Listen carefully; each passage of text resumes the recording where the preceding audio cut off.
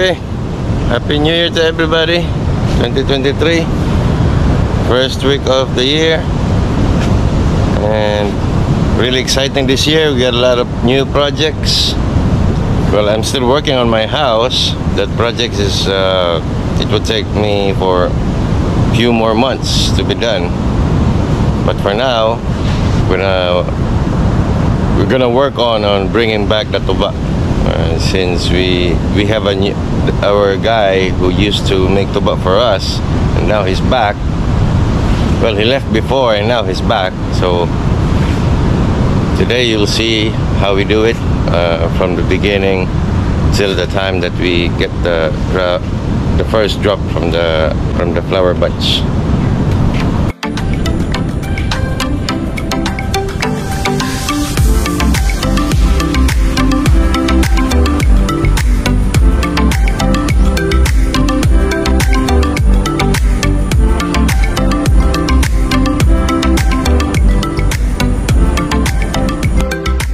Okay, so we're gonna start off.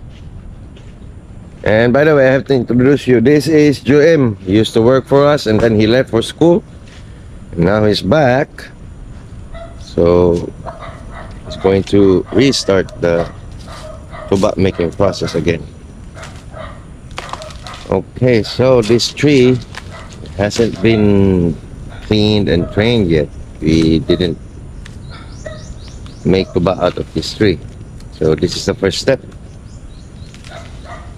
Cleaning out the trees, the excess palms, the fruits. Well, you can remove the fruits or you could keep it. It's up to you, but for us it would be more comfortable for us to just remove the fruits.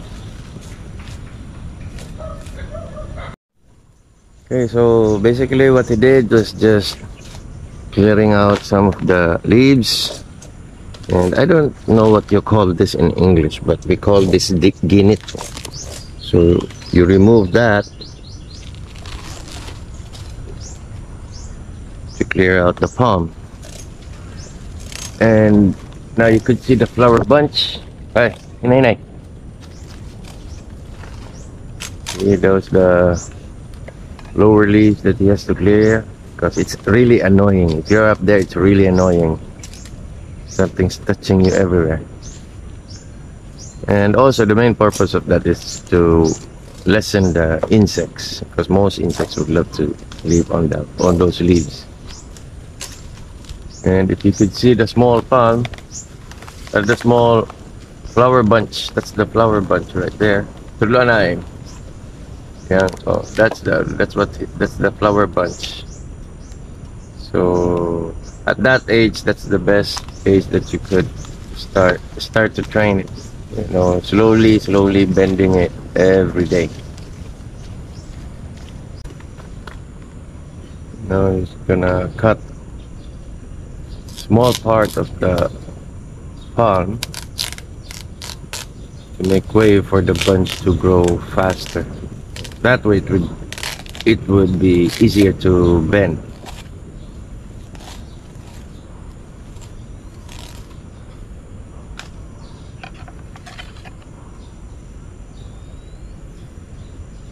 Now he's gonna put a twine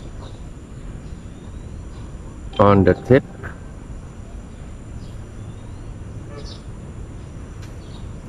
So not really on the middle, but just on the tip. And then slowly bend it. Not too much because you're gonna break it. Once it's break, it's gone. You have to find another bunch to do that again.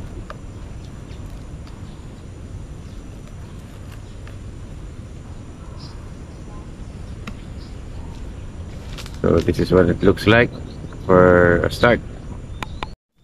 Okay, so this is the string. That's the flower bunch right there, or maybe a flower pod. So with the string you have to tie it up right here on the palm so that it could every day, if it grows, it will be bent. Okay, so this is from a different tree. But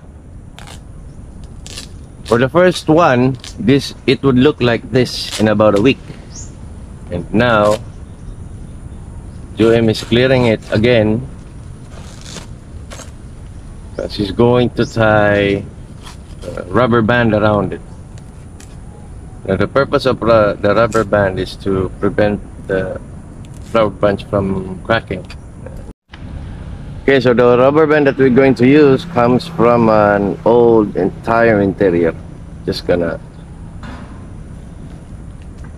cut good size and a good length so that you could wrap it around this flower bunch.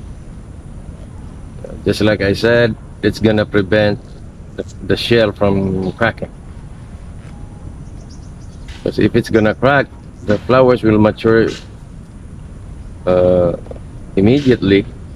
That harvesting of the tuba will be less compared to the ones that you could keep the shell from cracking. Just gonna wrap it around all the way to the tip. Then slowly it's gonna bend, and then after that we can cut the tip of the flower bunch.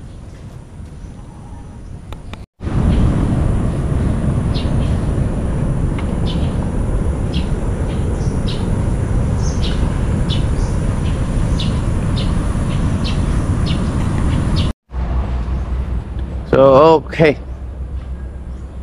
now in about 2 to 3 weeks, and you know, gently, just by bending it, it would look like this. Enough. Now Joem's going to cut the tip of it. Just half an inch. It's enough, not too much. Let's see.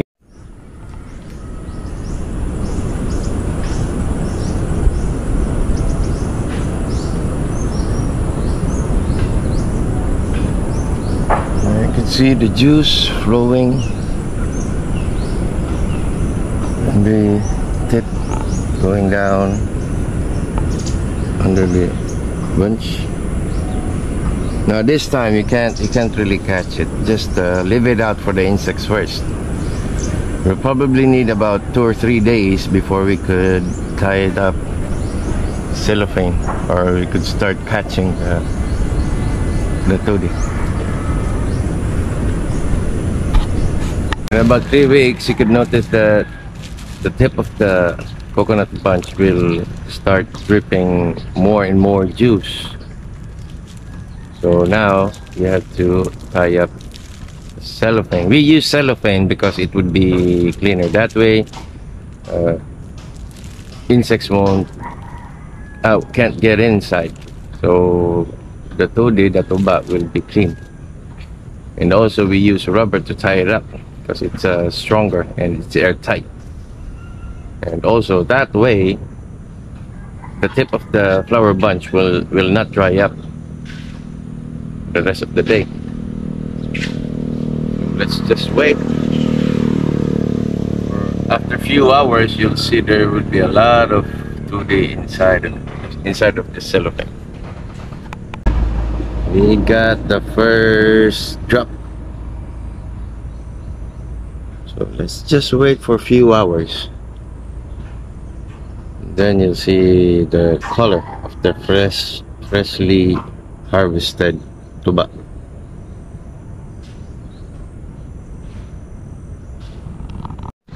Okay.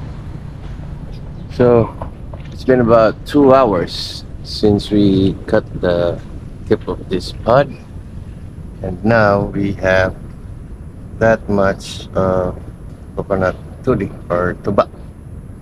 As you can see, it's clear since it's really fresh. So that means the fermentation hasn't started yet.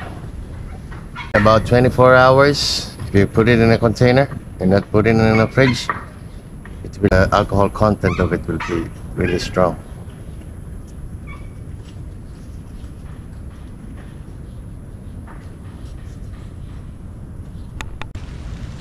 Okay, so it's about 2 o'clock in the afternoon. So more than halfway of the day, and that's what we get. So that's about 100 to 150 ml of tuba. As you can see, it's a little bit clear, but for sure this afternoon or maybe tomorrow it'll be white, because by then the fermentation would have started. So let's wait for a couple more hours or 3 hours, then I'm gonna try to drink that. Okay, so it's now 4 p.m, almost 5, and this time we have maybe around 200 ml of tuba. Now Joey will harvest.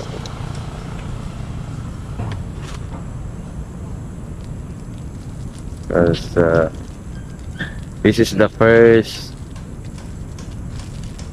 tuba of the comeback. So okay, we got our first tuba now. And then Jim will cut it again.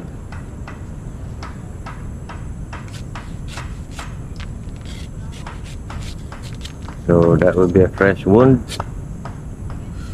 but will be dripping right there. Then let's see how much we could have tomorrow in the morning. As for tonight, we're gonna put this in the fridge and we're gonna drink this tomorrow when it's chilled. See you tomorrow. Okay, so you might wonder why we put a cut of 1.5 liter bottle of Coca-Cola in there.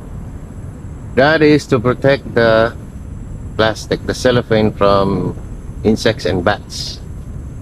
Because most of the time, large wasps and bats will nibble on the cellophane and they will suck out the tuba. So this is just to secure the cellophane. You'll see tomorrow it will be filled up, not to the brim, but pretty sure it will have more than what we have now. Okay, good morning. So yesterday, that was our first harvest of the tuba, and now this is the second harvest. So this tuba was dripping all night. Now let's see how much it's compared to yesterday's harvest.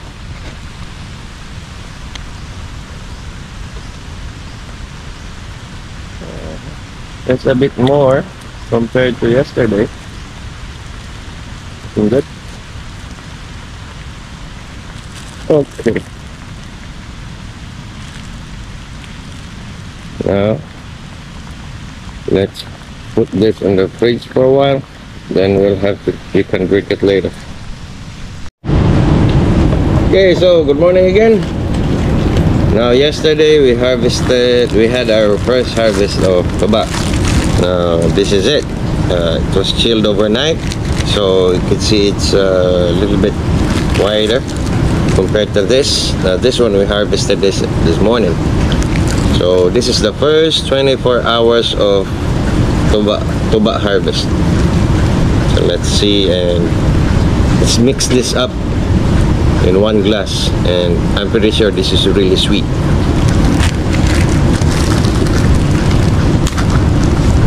By the way, I have to remind you, not all coconut trees are the same. Some gives a lot of tuba, some less, and some doesn't. So don't lose hope if the first coconut tree that you've tried didn't work. Just try it on the other tree. And also, this amount of tuba is just for the first few days.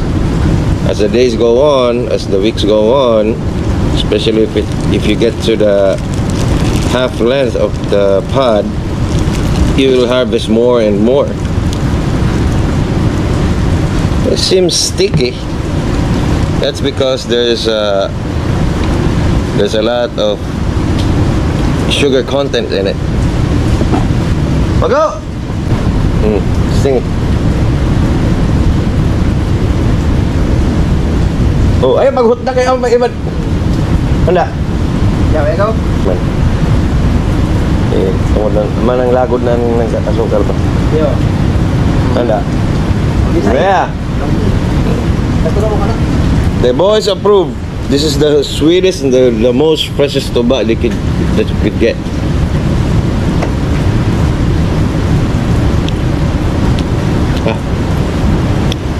It's perfect for before you sleep. You should drink 1 glass, or during the day, just like any other thing, just drink moderately. Thank you so much. See you again next time.